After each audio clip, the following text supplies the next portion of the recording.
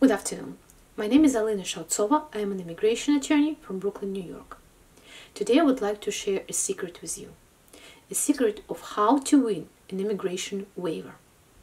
If you're watching this video, you're probably already familiar with the waiver issue. It is because maybe USCIS consular officer told you to present a waiver, or maybe your family member is in need of a waiver. Or maybe it is because a family member who went for an immigrant visa interview received a denial stating that a waiver is available. Or maybe you already tried to submit a waiver and it was denied.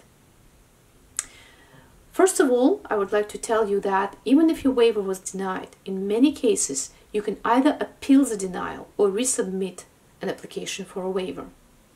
Is it possible, people ask me, is it possible to win a waiver once it was already denied? Of course it is. So what is the secret of winning a waiver after a denial, of winning a waiver, immigration waiver in general? The secret is in storytelling. The secret is to present a compelling story, in my case, for my client, that will explain client's life and lives of people around my client, and present it in a way that is logical and understandable as to why the person has to stay in the United States or be allowed to come to the United States. Indeed, storytelling is very important. That is why I believe many waivers are denied. It's not because the person did not meet what's called a statutory eligibility for the waiver. It is because the person could not explain well enough why his loved ones in the United States would need them and why the person's presence in the United States is so essential, and how lives of the person, of the people around the immigrant will be changed if the immigrant is not allowed to come to the United States or not allowed to remain in the United States. To present a compelling waiver, first of all, you need to know statutory eligibility criteria. You need to know, well, in which cases the waiver will be granted. And different waivers call for different criteria. Sometimes there should be a special qualifying relative. Sometimes a person has to spend a certain amount of years in the United States or not in the United States, but after, let's say, a conviction, a certain amount of years should pass after the conviction, and the person has to prove rehabilitation. Sometimes it's different criteria, like for example, for I-601A waiver, nowadays you can argue 2 points.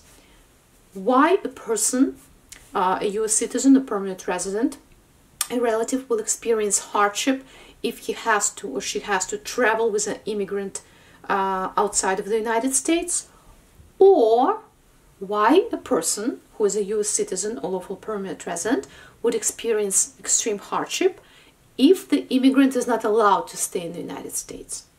You see, there are different legal criteria that you need to know when you start working on a waiver, whether you're working with an attorney or whether you're working by yourself. Some people tell me, well, it's just a hardship letter, right? We just need to write a hardship letter. No, it's not right. There is no such a thing as a hardship letter. There is what I call a life story. You and your spouse will need to, most likely, spouse or child, will need to submit your life stories.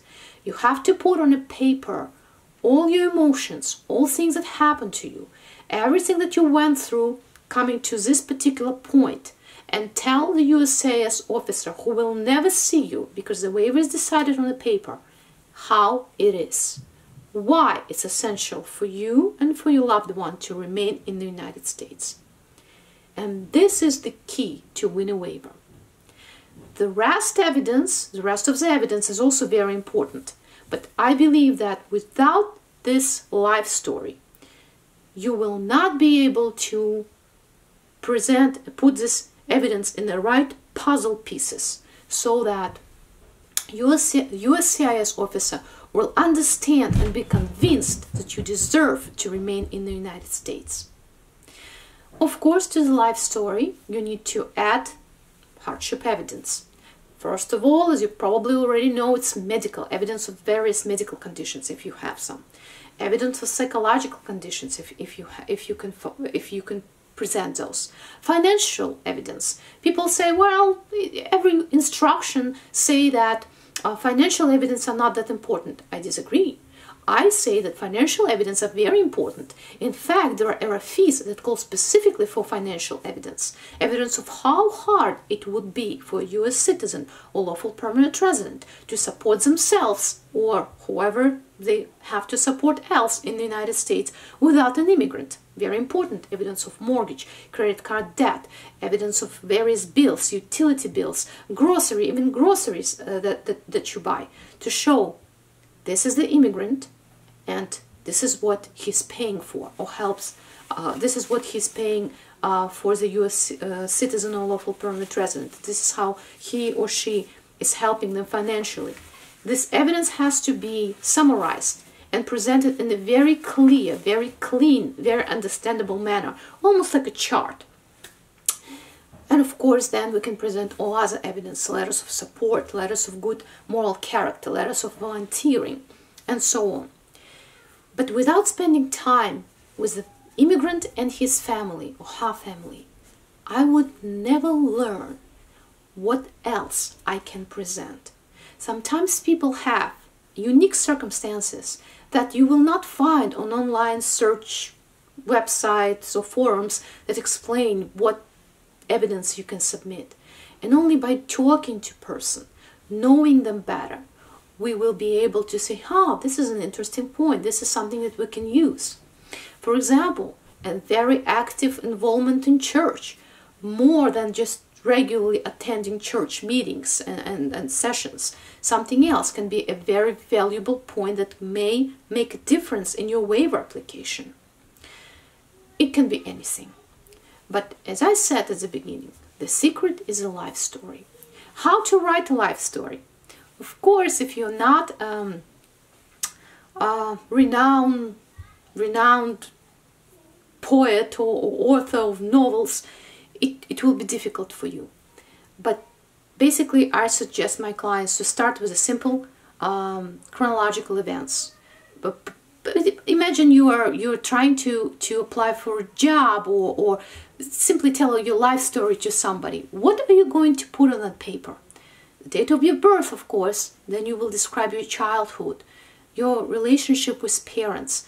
What points to focus when you are writing this life story will actually depend on what accents you're going to make in your waiver application. And this is an art in itself.